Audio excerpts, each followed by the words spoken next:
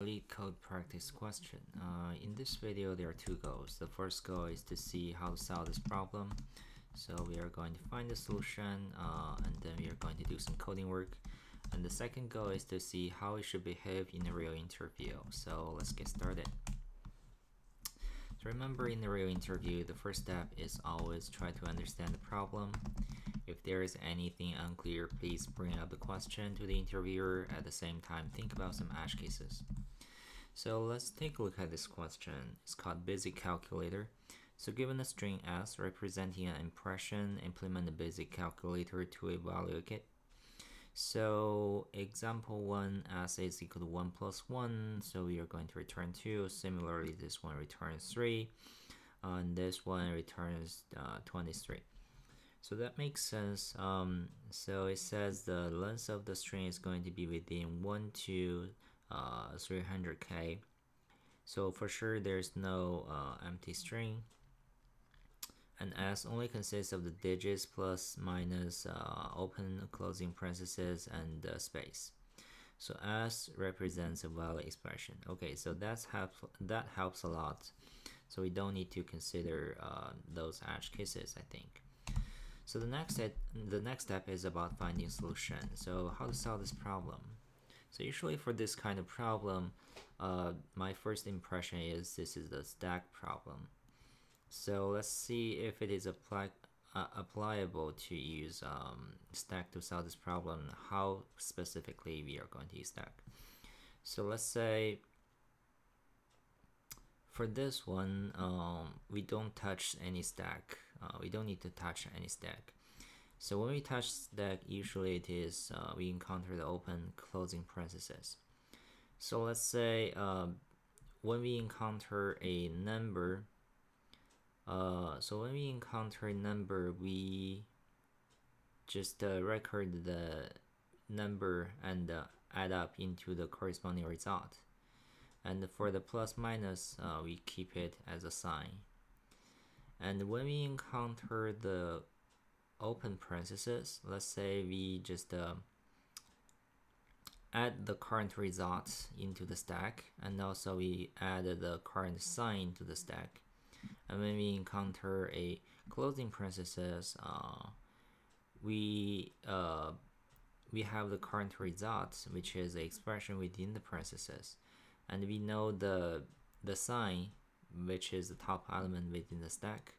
So we just dump the sign and get the result, and also plus the previous result we have. So for example, let me give you an example to explain what I was talking about. So let's say it is 1 minus 2 plus 3. So first of all, we have result as 1 and sign as plus. Let's use sign as 1 or minus 1. And then when we encounter the minus, then we change the sign to be minus. And when we encounter the open parentheses, so we are going to put the result into the stack, and also the sign into the stack. So the top element is on the right side, which is here. And then we are going to set the rest as 0 and sign as 0 as well. So here we will have the result as 2, and then next time we see the plus, we have the sign as 1. So now we have sign as 1, and we have another number which is 3. So then we are going to add on top of the result, which we will have 5 now. And when we encounter the closing parentheses, it's time for us to pop the sign first. So the sign is minus 1, which means we should turn this 5 into minus 5. So it is minus 5, and then the top and then after we pop the sign, the top element was a previous result, which is positive 1. We are just going to add positive 1 on top of the current partial result. So finally we are going to return minus 4 as a return result. So essentially that's how we are going to solve this problem. We use a stack when it is open parentheses. We push the result and push the sign. When it is closing parentheses, we pop the sign, pop the result, and do the calculation. So the runtime and space, both are going to be Olefin and is the length of the string. So let's do some coding on top of this question. So for coding, we care about the correctness, the readability, and of course the speed. So let's give it a shot. So let's see. First of all, we need to define the result. So let's say it is 0, and let's start the sign as +1. And this is one pass through the string. I is equal to 0. I is smaller than s.length. And then we plus I. So car c is equal to s dot car at I. So we are going to switch c. So if it is a I think it's not switch because when we encounter this a number, we need to keep going through it until we get the whole number there. Okay, so let's see. If it is c is equal to plus, then we are going to say sign is equal to 1. Else, if c is equal to minus, then sign is equal to -1.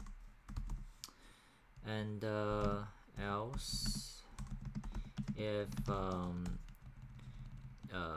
character dot is digit, if it is a digit, then we are going to say okay, int num as equal to let's see how to do that. So if it is a digit, then it means we need to get a number for it. So int num is equal to c minus 0, and while I is smaller than s.length, and character is digit c, then we are going to have num. Okay, so we don't really need to have this here, so we initialize it as 0. We have num times equal to 10 and num plus equal to c. So you have this would be c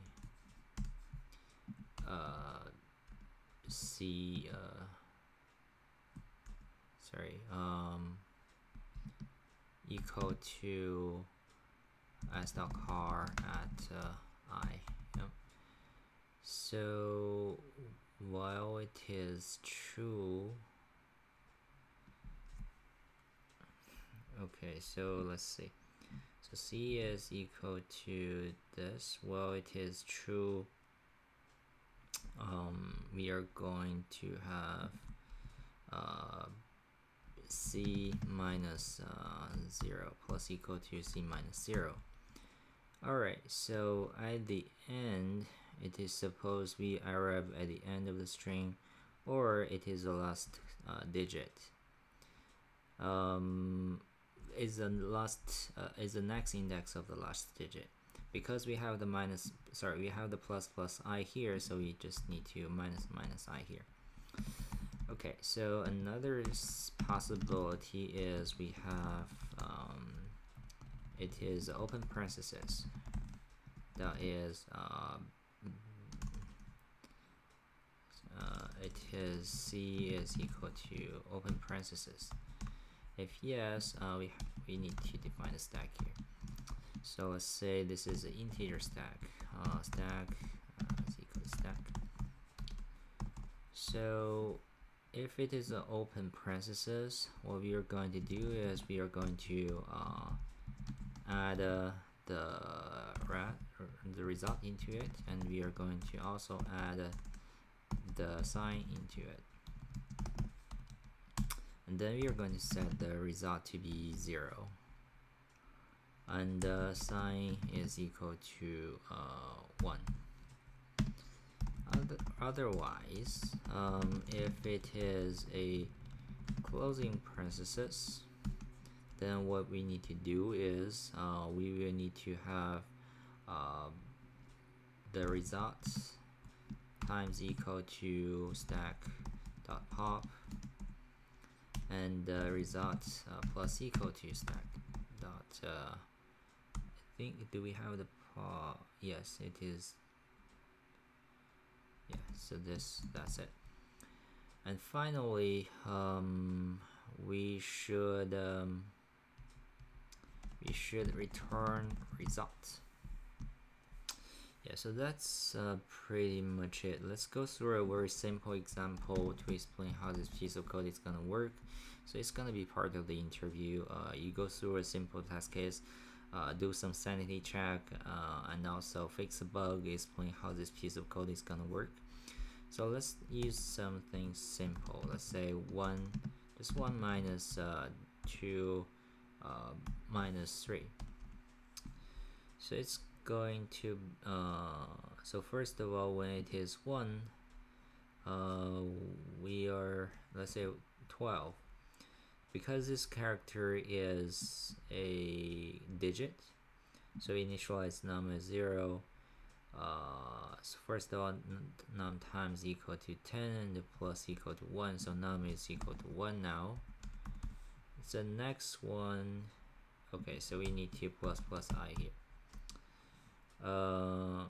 Yeah, so then we are actually doing something not that good. So actually it should be something like this. Well, it is smaller. No, so let's see. Let's have another thing here. J is equal to I. J is smaller than s.length, and character that is digit s.car at j. This is plus j. So we are going to have num times equal to 10 and num plus equal to s.car at j minus 0. And finally, we are supposed to have and I is equal to j, I would say. And finally, when it is out of the range, we don't need to minus the I here, right? Yeah, so finally I think we don't need to do that. And if it is a digit, we need to have res plus equal to sign times num. Yep. So let's see. First of all, when the first character is 1, and then when it is the second character, it's also digit. We are going to have num as equal to 12 and I is equal to 1 here. And then after that, we are going to have I is pointing to the next, which is an active sign. So the sign now, and by the way, res is equal to 12 at this moment, and now sine is equal to -1. And then next time, when it is an open parenthesis, we are going to have the stack, to have the rest inserted, to have the sign inserted, which is -1. Then the rest is equal to 0, and sign is equal to 1 now. And then we move to here, we have the num as 2, so rest plus equal to 1 times 2, which is 2. And for the next time, when it is this minus, we are going to change the sign to be -1. Then when it arrives at the next number, we have a 3 for the num, and due to the sign, which is negative, we have -3. So we have rest as 2 minus 3, which is -1 now. And then we encounter the closing parentheses, we dump the -1, which is a sign. So we are going to say this is -1 times -1. And then it is 1, and plus the 12. So we are having result as 13 finally. So I think it looks good. Let's do some give it a shot by okay, so it's new stack, some typo here. Let's see. Okay, so now it looks good. Let's use this one. So let's see if it is this. It's going to work for that. Okay, so it seems like it's good. Let's do submission. Alright, so everything works here, and that's it for this coding question and about the solution. So if you have any question about the solution or about anything, feel free to leave some comments below. If you like this video, please help subscribe to this channel. I'll see you next time. Thanks for watching.